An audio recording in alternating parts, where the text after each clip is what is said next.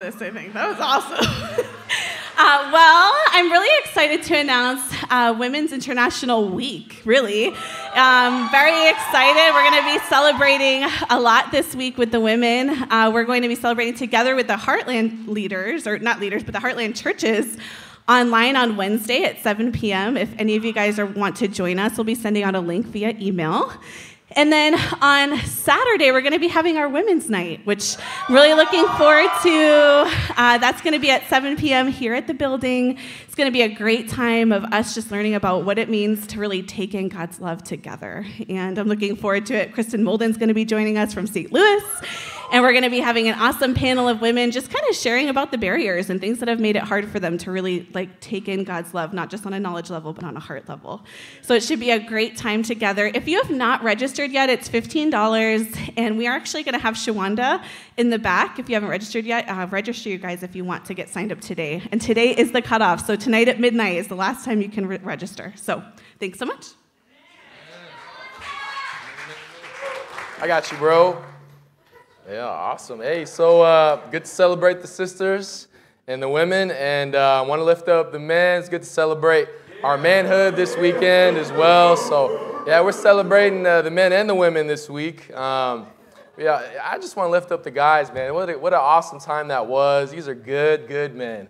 Good to have these brothers in my life. They're so much fun. I want to thank all the women for holding down the fort and watching our kiddos, especially those of us with little ones. But yeah, clap it up. Yeah, that's, for me, gosh, that alone, right? But we went in the spirit of the Beatitude that we are exploring this month. As a church, we're exploring the Beatitudes for the year. And so this month, we're starting our exploration on, blessed are those who mourn, for they'll be comforted. So we know that in Matthew 5, right? And we just talked about being poor in spirit. And so we're building off that, right? And we are now in the second Beatitude. And so in one sense, we went to draw ourselves closer to God as men, to mourn in the biblical sense. When you draw closer to God, there's a sense of mourning that comes with that. And we went to mourn and to reflect and to try to grow in the areas that we've not been leading in as men. Do we have a video, Daniel, did it go through? I'll go ahead and pray for our sermon here in a minute, but I want to show us a video here. But we were just trying to repent and be different men. And God's always true to his word. We went to mourn and we left comforted. And I think a lot more than that as well. Amen. So we got a video for us, and you guys can just take a look at what happened. Oh. All right. Yeah.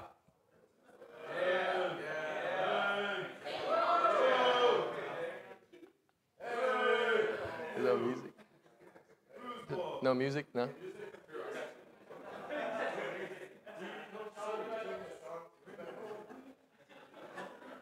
This is push-ups. We'll just narrate. Those are the winners. Yep. You guys keep going.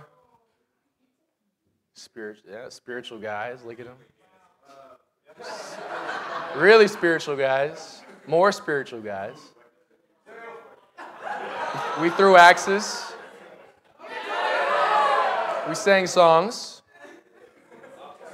Lots of songs. I lost my voice. We looked at the Bible. Candid shot. And Mark KP. I think that's it. Yeah. Sorry for the technical difficulties there. Yeah, that was supposed to be a lot more exciting, but amen. Here we go. Typical for us as men. Let's pray. God, we've had a lot of fun. Thank you, God, that, maybe you're reminding us to not take ourselves so seriously, God, which, amen, I think we try to do that as a church. But we do want to take your word seriously as best we can. We want to be obedient to your word. We want to follow through on the things you command us to do out of a sense of gratitude, as Sean Pringle shared about in his communion, God. So we want to be mindful of that. So please speak to us this morning through your word. Remove me from the equation. And we pray as your spirit that moves through our hearts and helps us to be the people you are calling us to be. We pray this in your name, Jesus. Amen.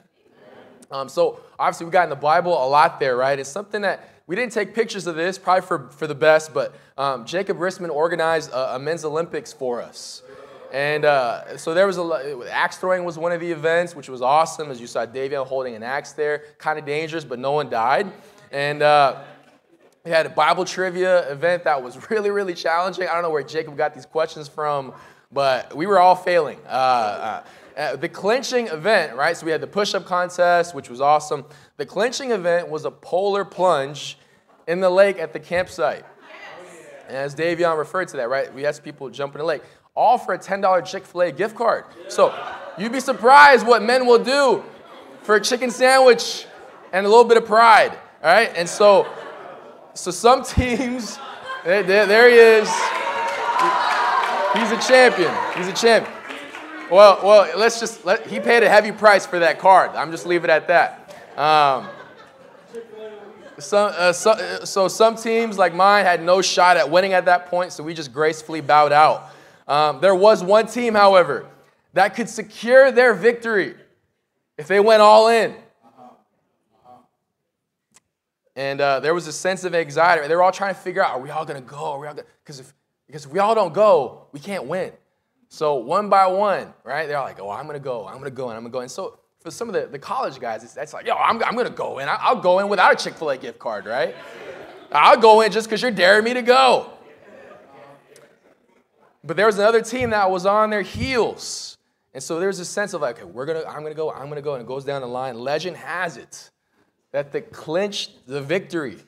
Kevin Eppinger, the spotlight goes on him. He goes, I'll go in if one more guy goes. And so there's a silence, and Craig Nitcher comes in, brother, I got your back.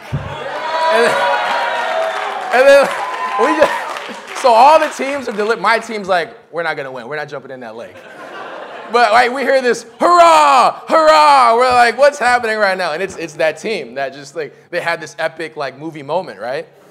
Like, I got you, brother. We're going in, right? And it's like Top Gun. And they're striding slow motion to the lake. So those brothers, and this water's cold. Kevin Eppinger was in jeans. I was like, what are you doing, man? You're a wild man, right? Then Craig comes in after him. It was amazing. I think it was crazy. Like these brothers just kept jumping in. Like Vashon was wavering. He was like, I don't know if I'm going to do this. Davey, I was like, no, you're going to do it, bro. And he comes sprinting and he slides. I mean, he said, what? I was like, this has gotten really serious. I'm just glad no one got hurt. He may feel some things. It was awesome. It was a sight to behold, let me tell you. We left camp maybe colder on the outside, more fired up for God on the inside. And, me and Lewis Heater, after that, we ran out of snacks, so we wanted to drive to get some more snacks for the guys.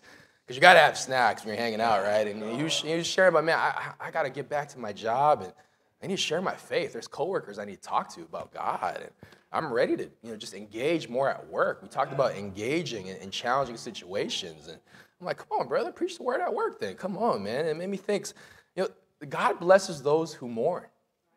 Because you come back comforted. You come back with a different spirit when you go to God and you take the anxieties and the burdens to Him.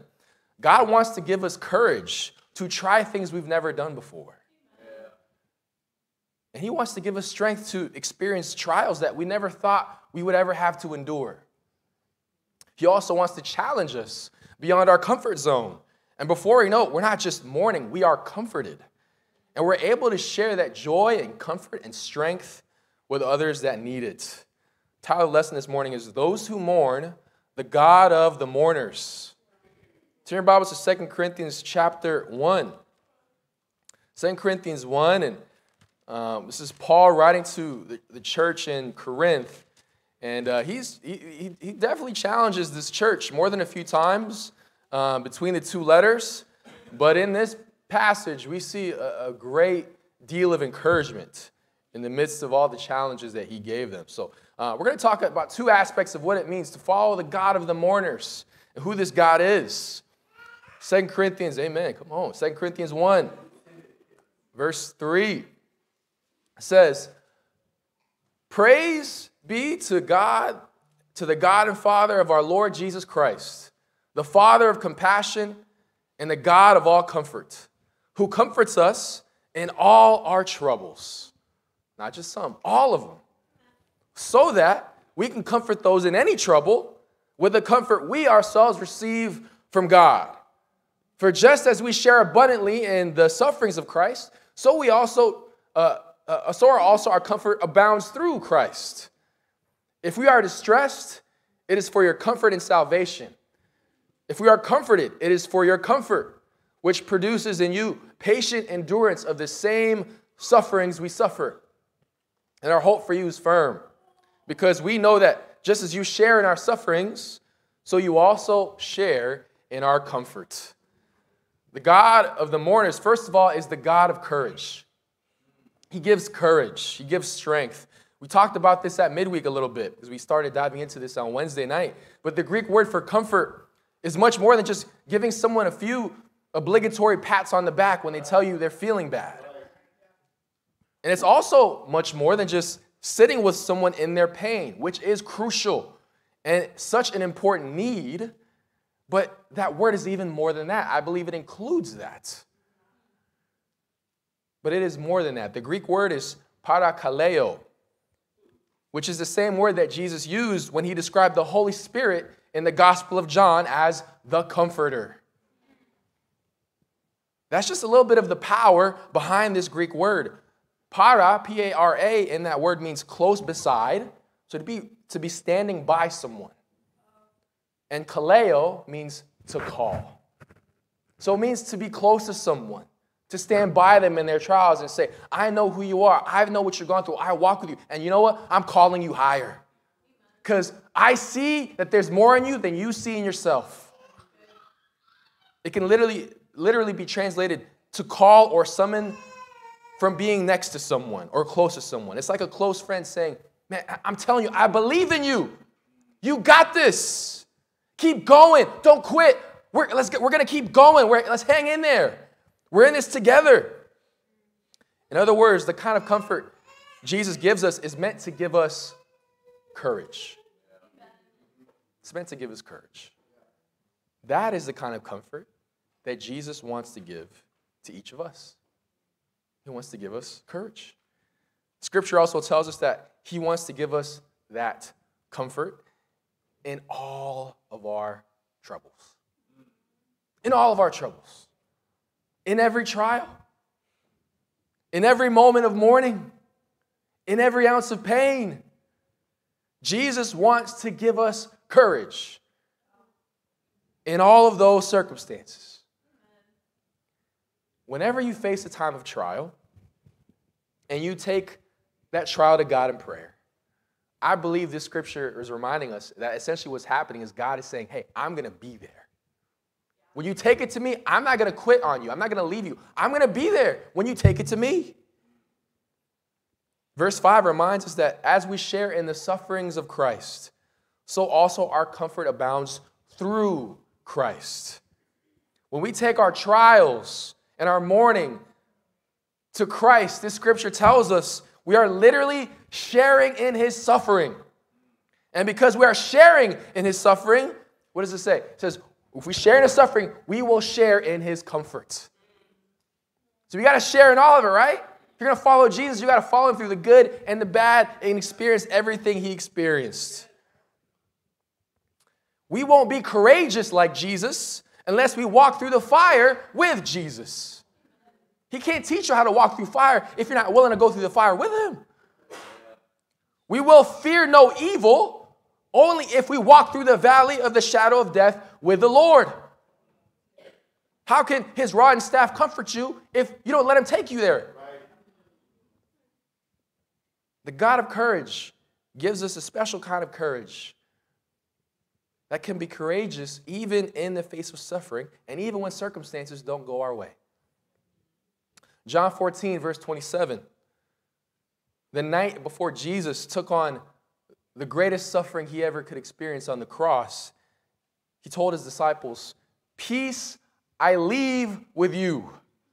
My peace I give you. I do not give to you as the world gives. Do not let your hearts be troubled, and do not be afraid. The way the world says we garner courage is to take care of ourselves.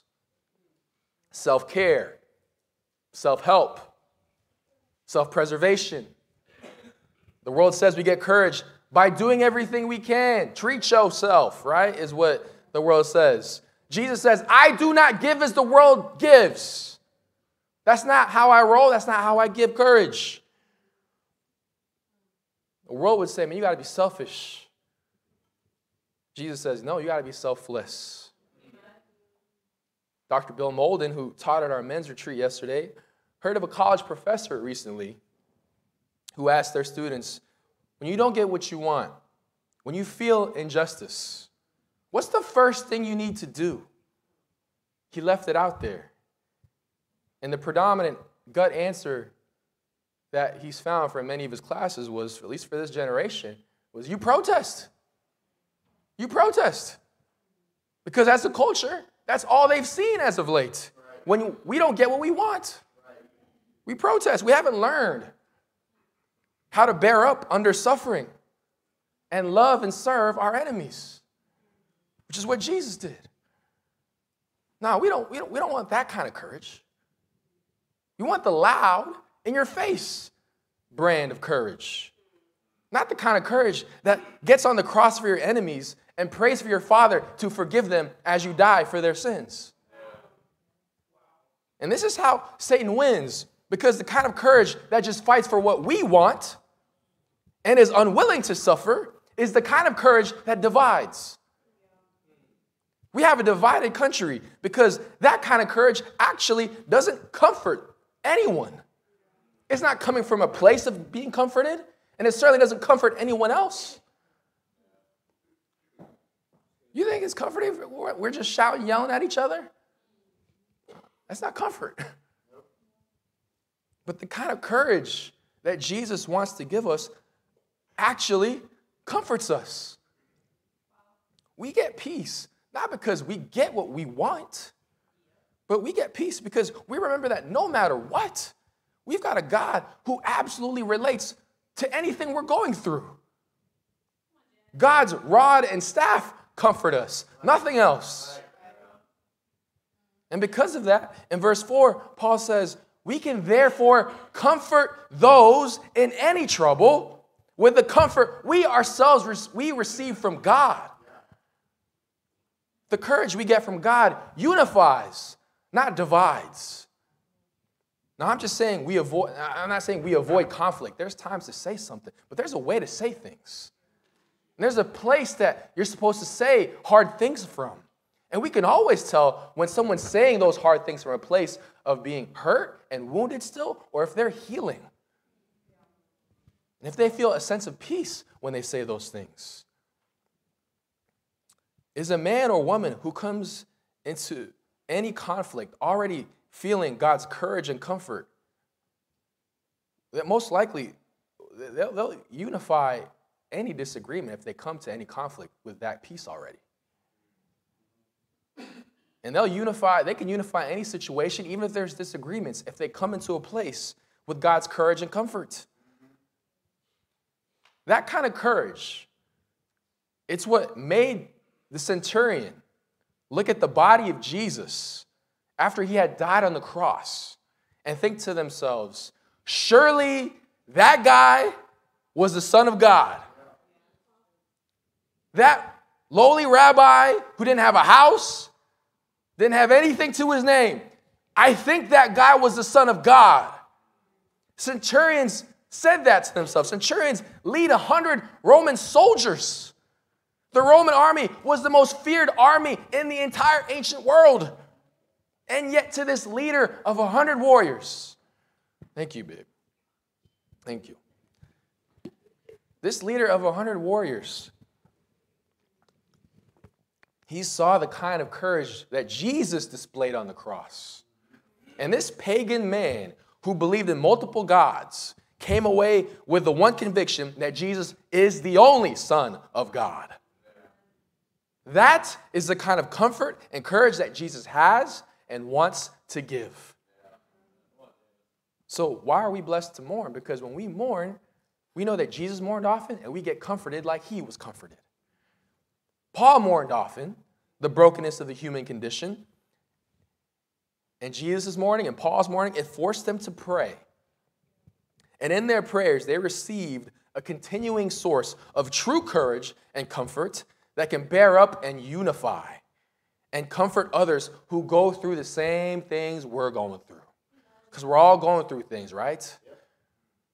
Your courage, when it comes from God, it can amaze even Roman soldiers. Your courage, when it comes from God, it can amaze warriors. Hardened soldiers can be amazed by the courage of a Christian. Who is going through trials that can receive comfort from the courage they see in you as you go through your own trials? Who is a centurion in your life that might go, I think they follow the Son of God because they bear up under things with something I've never seen before? What trials are you going through that God wants to use to convince the world of the power of Jesus? Jesus, the God of those who mourn, will give his people the same courage that he had. Amen? Let's keep reading. Chapter 1, verse 8.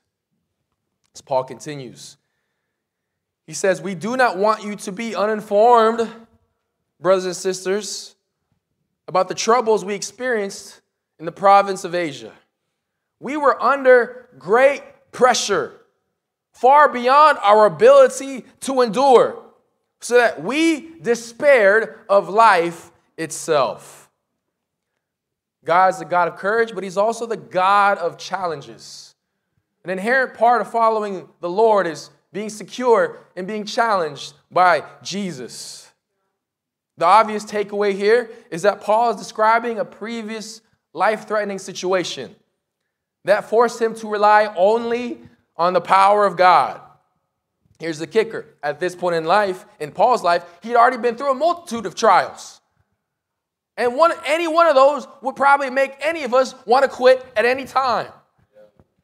Just list some scriptures out to you guys. You guys can write them down if you'd like and read them later. In 1 Corinthians 15:32, Paul talked about fighting, in his words, wild beasts in Ephesus. Not sure what that means, but it's like, squabble with wild beasts does not sound like fun.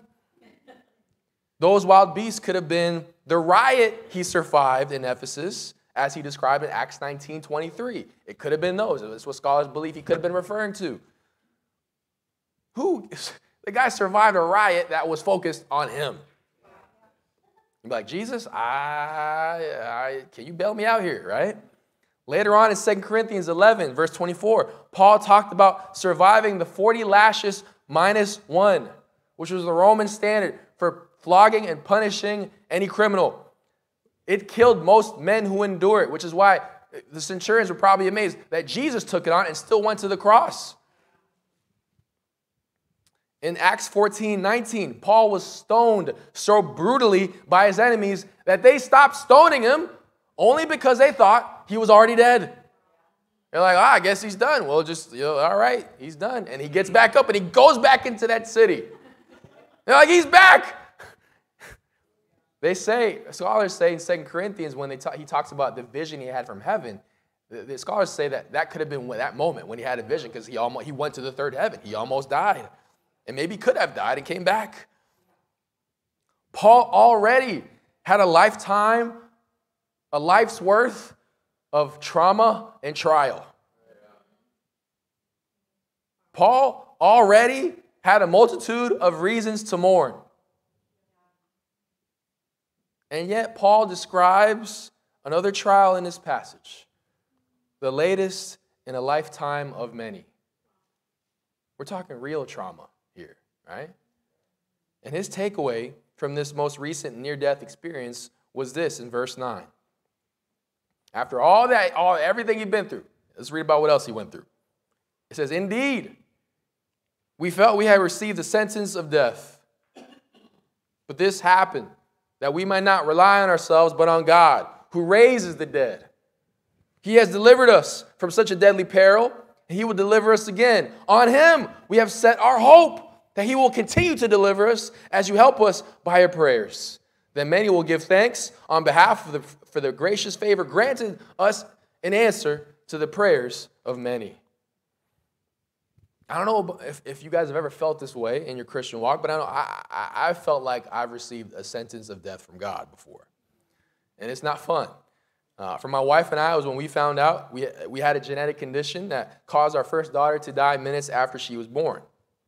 And we had no clue what the specific condition was at the time. We've since found out and figured it out, and God's worked through it. But we just knew it had to do with us in that moment. And we didn't know how to treat it. We didn't know where to go from there. All that, it felt like a death sentence. Like, God, what do you mean? We might not be able to have kids. Even after all we just went through, you're saying you won't redeem that? How? Why? It's in those moments where our faith hangs in the balance. Will we still trust God, even in the midst of all this hurt and temptation to mistrust God? Will we still trust him? Or would we say we still believe, but in our hearts hold back from giving God our heart because we feel like, really, he broke our heart? God, obviously, God has since sent us a lot of loving people and answered a lot of prayers. He's been very gracious to us since then and has slowly rebuilt our faith. We're grateful for everything he's done. But there were stretches during that time where I just felt like God was out to get us. I felt like he was allowing us to be tortured by this world and the circumstances we were experiencing. But this is where getting comfort and courage from God alone matters. Paul got his courage, not from the world or his circumstances, but only from Jesus. Therefore, Paul was able to see Jesus for who Jesus was, not as a God of continuous torture, which he could have after all he'd been through. My life is just a continuous set of calamities. But instead, he saw God who would continue to lovingly challenge his sons and daughters. He saw a God who, man, as long as we're on this earth, he's not finished with us. Because even after God had allowed Paul to go through all those other trials, as long as Paul was still on this earth, God was not done refining Paul. God was not done training Paul. As long as Paul was his son, he had to keep parenting him. God was not done disciplining Paul. God was not done challenging Paul. God was not done changing Paul to be more like Jesus. The God of the mourners gives his people courage, but he also gives them challenges. Because as long as we're on this side of paradise, we always need to be challenged to be more like Jesus, amen? And we can't ever just throw in a towel and say, we're done being like Jesus. Well, until we see Jesus, that's just not true. So until that happens, Jesus says, man, I got to keep refining you. And it's not because he thinks you're imperfect or something's wrong with you. He said, no, I'm parenting you. Yeah, right. As Paul said, this happened. These challenges happened so that we might not rely on ourselves, but on God. God is always, of all things, going to continue to train and challenge our reliance on him. Paul had lived a full Christian life by this point, full of risks, full of faithful leaps of faith. You think if anybody earned a right to be like, God, I need about a 10-year sabbatical from being tested for my faith. I think I've proven my faith, right? Like, Paul, God, I think I've showed you. I think I've worked ahead in the class. You know, sometimes you work ahead and you got more points than you need. Paul's like, dude, I got more points than the class needs. God's like, no, that's not how I work. You can't work ahead in my class. First of all, I've worked ahead for you. Jesus took care of all that. So this is not about whether you got enough. This is about me just training you to be more like Jesus. This guy had a lifetime full of leaps of faith, yet he points to this most recent challenge as being the event, the singular event that taught him not to rely on himself, but on God. He goes, hey, I went through all that, but it was this that taught me how to rely on Jesus. How do we look at our most recent challenge? Is it with resentment? Is it with Jesus again? Come on, man, I'm tired, bro. Stop. Give me a break. Give me 3 months, something. Give me a semester off from the school of hard knocks. Can I take a break here? You know, as they say. Do we look at it as with mistrust or as a sign that, instead of as a sign that God hates us, do we see it as a sign that God's not done with us? Paul understood that and was okay with that, with God constantly challenging and refining his character and his faith. This is how men and women who mourn will be comforted. This is how men and women who are constantly undergoing suffering and trial can still be the light of the world and give others the comfort that they themselves receive from God. When we understand that God is a father who wants to challenge his kids to be more than what they believe they can be, then we won't resent trials. We won't shy away from conflict. We'll just say, man, God's preparing me for the next thing. We will endure like Paul endured. Yet another trial in this passage, because we understand, like Paul did, that this is a sign that we are God's children. Hebrews 12, verse 4. Read a quick passage to you guys. Actually, you know what? We're running a little bit late. Hebrews 12, verse 4, verse 11. You can read that in your own time. That talks about how, is it finally up there? Amen. Moreover, we have all had human fathers who disciplined us, and we respected them for it. How much more should we submit to the Father of spirits and live? They disciplined us for a little while as they thought best, but God disciplines us for our good in order that we may share in his holiness. No discipline seems pleasant at the time, but painful. Later on, however, it produces a harvest of righteousness and peace for those who've been trained by it. Are we resolved to follow a God who will never stop challenging our faith? Are we resolved to follow a God who will never stop trying to change our character? Are we resolved to really just follow Jesus?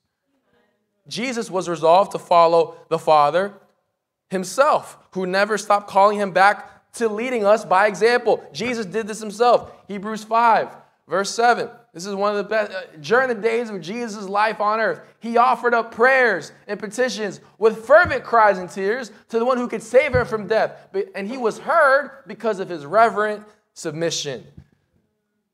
Son though he was, he learned obedience from what he suffered.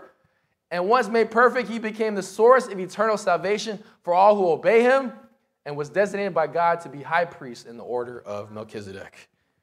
Jesus lived a life of mourning. His life was mourning. Isaiah 53 called him a man of sorrows. That was the definition of Jesus. He was a man, not of joy, a man of sorrows, and familiar with pain. I would not want, of all the things you could be familiar with, I don't want to be familiar with pain. But that's what Jesus was familiar with. And as he mourned his sorrows in the presence of his Father. And so because of that, he received comfort. He received courage. And he rose to every challenge. If we are following Jesus and taking our mourning and our pain to the Father like he did, we will rise up for every challenge, just like the Lord. What are the challenges you faced in your life that have hurt your trust in God? Maybe you've experienced 1, 2, or 3 challenges where you stood tall, but this most recent one you're going through, this one last week or last month or whatever, this last one that God's allowed, maybe the last one from last year that he allowed you to go through, it just felt like too much to keep believing that God's still with you. I want to submit to you this morning that Jesus would want to mourn that challenge with you. I believe Jesus would say to take that pain, that lack of trust, to his Father in prayer. Because right now, even with that challenge, even with that hurt you feel, maybe even towards God, he is trying to teach you to not rely on yourself, but on the Father alone. Which begs the question, are you taking the time to mourn and spend that deep, special time with God? We challenged ourselves as a church at our last Wednesday night midweek to focus this month on planning and having a weekly, intentional, special time with just us and Jesus, where we devote at least an hour at a special place, whether it's a park, coffee shop, back porch, front porch, basement, living room, where it's nice and quiet, as long as it's nice and quiet. Amen. And we just spend that time with us and God, our Bibles, maybe a spiritual book and a notepad. Those special times, we can't shortcut those times, because that's where we learn to take every trial and see them as God teaching us how to rely on him. Those are the times where those things happen. You try to shortcut those times, you may figure out a few things, but you ain't going to figure out the big picture God's trying to help you figure out. And if you add those special weekly times over the course of a year, that's where we become like Jesus in Hebrews 5.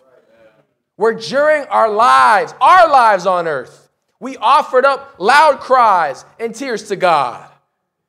The same markings of Jesus' life becomes the markings of our life. And we were heard.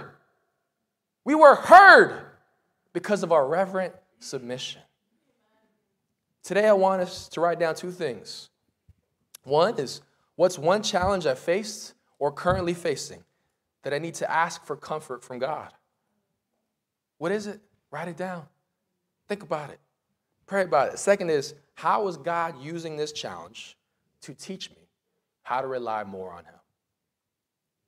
How is this challenge meant to help me be like Paul? That, man, this is how I'm going to rely to see just, man, I only need God.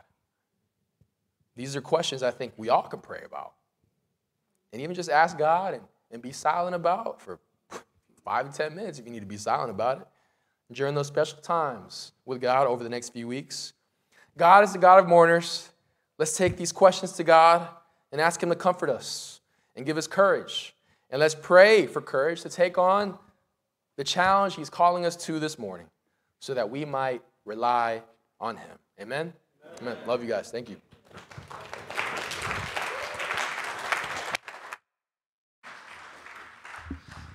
Thanks, Janice, for that lesson. I really liked when you were talking about how the world views courage versus getting courage from God and getting comforted from God, and just comparing that to Jesus when he was on the cross. And it's like, man, it took so much courage and for him to find comfort in God through that challenge. But I think, even the people there were like, oh, just come off the cross and then we'll believe you. And so the world was even saying, well, if you are who you say you are, fight back. But man, like Jesus, his comfort was in God. And so I just thought, like, man, like that's powerful, right? And then even after the fact, the centurions were like, wow, truly he was the Son of God. And yeah, so I think there's just a lot to reflect about. It's like, man, how is God trying to, comfort me, or force me to rely on him and go to him to be comforted through challenges. And just like in the end, like that will bring courage when our trust is in him. So just thank you. I'm going to go ahead and say a prayer, and then we'll close with one final song. Dear Heavenly Father, just thank you for who you are. Thank you that you are a God of comforting, Father, that you want to be with us. You want us to just trust in you and rely on you. And even though you put these challenges in our way, it really is just to help us to grow closer to you, Father, to help us to grow in our reliance on you. And I pray that as we just reflect on these questions and the challenges that we have, that we can remember that we're not going through these alone, but we really do have you, and we can get our courage from you, just as we face just life, Father, because life can be hard at times, and but in the end we have you, and you're so much greater than anything else. So just thank you for your love, and in Jesus' name I pray. Amen.